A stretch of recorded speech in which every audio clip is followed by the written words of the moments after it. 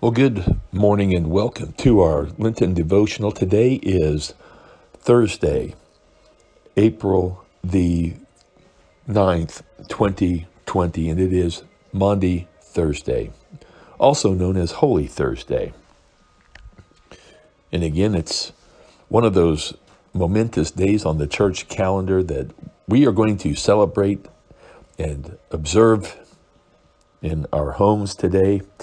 And certainly wish we could be together, but I believe God's going to bless us just the same as long as we worship Him and our hearts are turned toward Him. You know, that's the main thing. It doesn't matter necessarily if we are in a church setting or whether we are in our homes. I believe God is present with us no matter what. So we are going to worship Him, and we're going to have this special day of remembrance of the time that Jesus Christ and His disciples gathered for that momentous event that we consider the Last Supper on Holy Thursday or Maundy Thursday.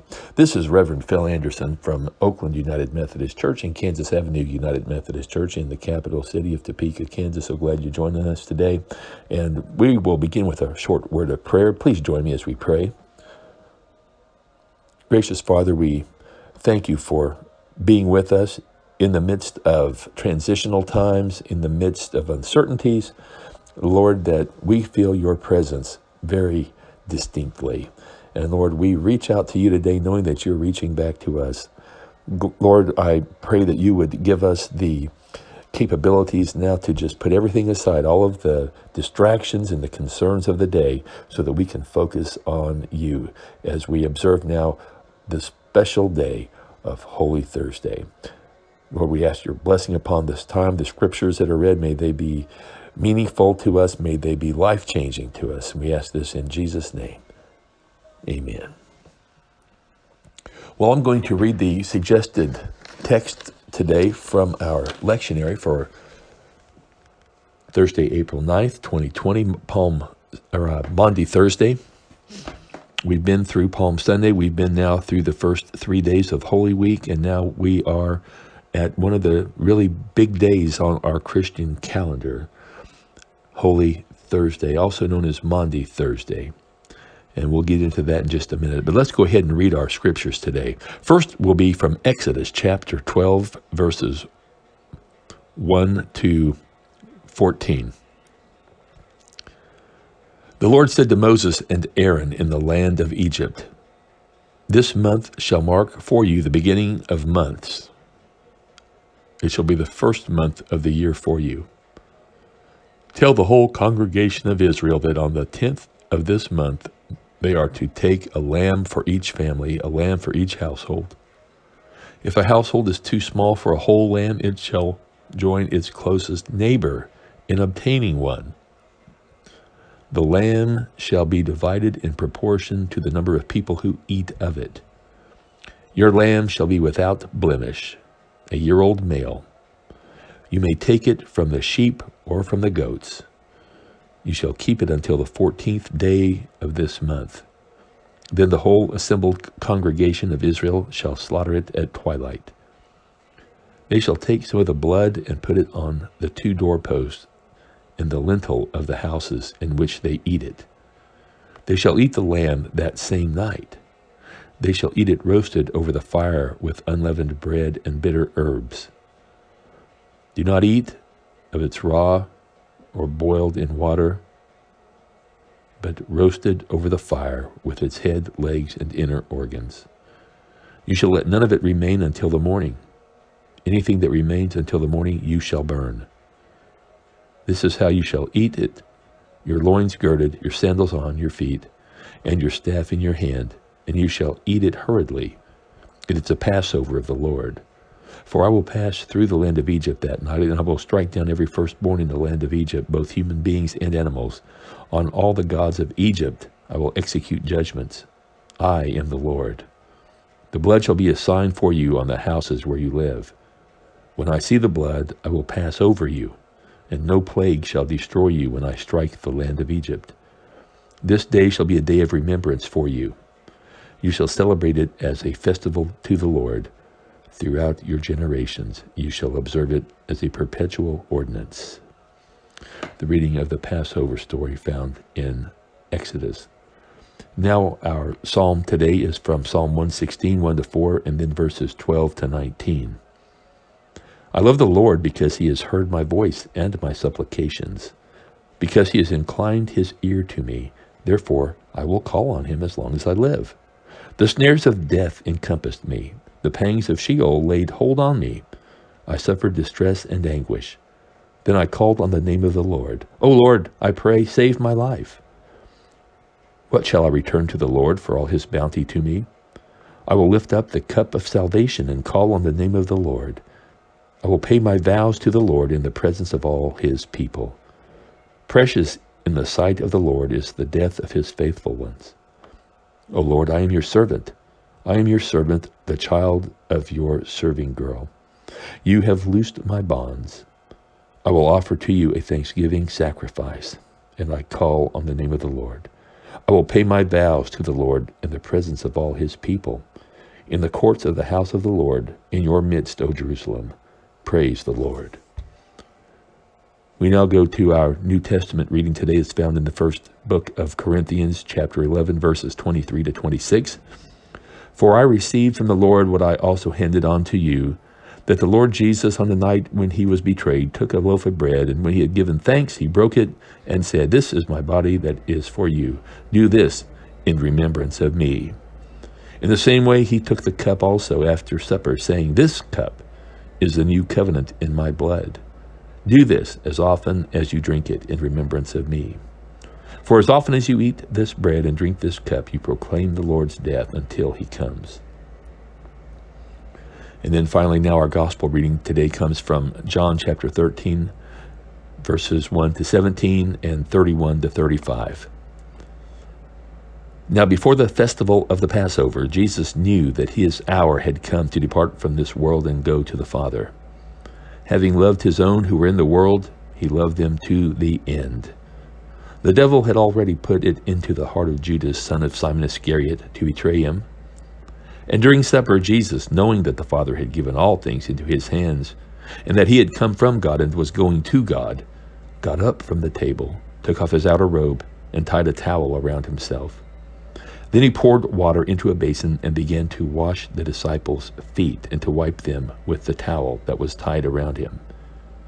He came to Simon Peter, who said to him, Lord, are you going to wash my feet?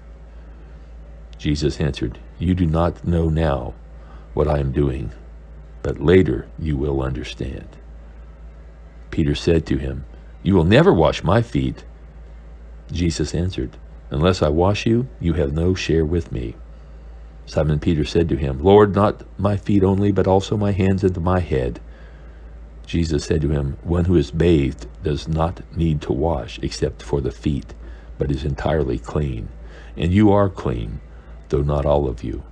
For he knew who was to betray him.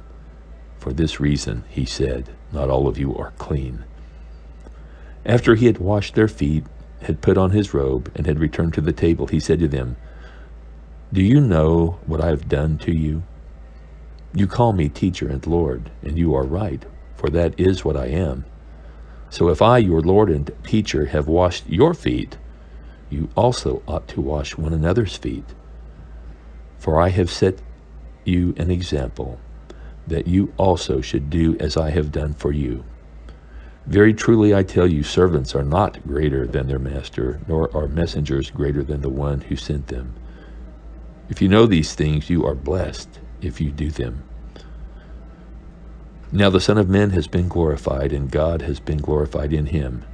If God has been glorified in him, God will also glorify him in himself, and will glorify him at once.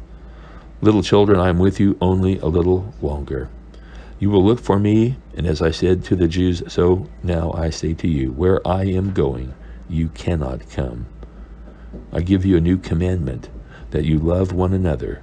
Just as I have loved you, you also should love one another. By this everyone will know that you are my disciples, if you have love for one another. This concludes our scripture readings today for Maundy Thursday, or Holy Thursday. And now let us pray. Dear Lord, we have received the words today that you have given us for this special day, where we remember that Last Supper that you shared with your disciples. And Lord, your commandment that we should love one another. Lord, help us to be doers of the word and not hearers only. But Lord, help us to honor you by being obedient. And we pray this in Jesus' name. Amen. Well, Maundy Thursday is a special day on the Christian calendar. Of course, it falls toward the end now of Holy Week. The word Maundy comes from the Latin word mandatum, and that means to command or to order. And in this particular case, it refers to this upper room event that's recorded in the 13th chapter of the Gospel of John, where Jesus is about to be with his disciples for the last time before his crucifixion, in a setting in which they can all relax and be of the same accord. And Jesus, as we have read, shows one last time his mission of being a servant. And he does it as an example for those in his midst, so that his disciples would understand what it means to serve other people the way God wants them to do. The old saying has been that we learn more by seeing someone's example, by hearing the words that they speak. And here we see Jesus not only telling the disciples to love one another, but actually to show that in action, to be a servant to others, to sacrifice themselves in obedience to God. And that's what Jesus was doing here. And so this Last Supper event took place in the upper room just before the festival of the Passover. Imagine all of Jesus' life was about to come to this culmination where he knew that within about a day he would be hanging on a cross. Now, I don't know about you, but if you know you are facing a difficult moment and it's on the calendar, there's something that you don't want to face. It's something, though, that you know you have to go through. The time leading up to that can be very difficult. We would rather just get it over with. At least that's how I look at things of that nature. And yet sometimes we can't just get it over with. There has to be a process that plays out. And so Jesus here is going through that process in the final days that we have been observing this week, called Holy Week. And now Jesus is with the disciples in the upper room having the Last Supper. He now washes the feet of the disciples in an act of humility and service. And then he makes the command toward the end of our reading today that you love one another just as I have loved you. Jesus said you should love one another. And then he says, by this everyone will know that you are my disciples, if you have love one for another. It's very important that we take whatever we read or hear in the scriptures and apply them to our lives. If it's just mere head knowledge, it really doesn't affect us that much. But if we can take it and do something with it that's of a positive nature, then that's what I believe God wants. And in this particular case, we know that the act here is crucial, to love one another. Now, we can show our love in all different kinds of ways, but a few that come to my mind right now are the way we treat one another, with kindness, with gentleness, with acceptance, with patience, with a loving heart that lets a lot of things that could be upsetting to us just go right on passes. You see, we don't love on our own. We are sharing the love of God to another person. In a sense, we are ways that we can stay connected to Jesus and also connect to other people. And we can communicate the love of Jesus Christ by the way we act, by the way we show that love that Jesus was talking about here at the night of the Last Supper on Maundy Thursday. That if we would view ourselves as a conduit, as a pipeline, so to speak, between Jesus and others, that love that we've experienced needs to just go right on through and flow out to the other person. And the more that we let it flow out, friends, the more we're going to get of it. I don't know if you've had a garden hose out lately. We've had one out this spring already.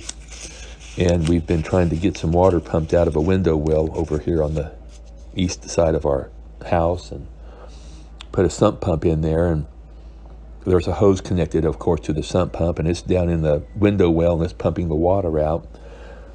And it goes pretty well as long as that hose is wide open. The water flows through it pretty quickly and it gets out and does its assigned job. However, if we have a kink in that hose, if it's somehow got a bend in it,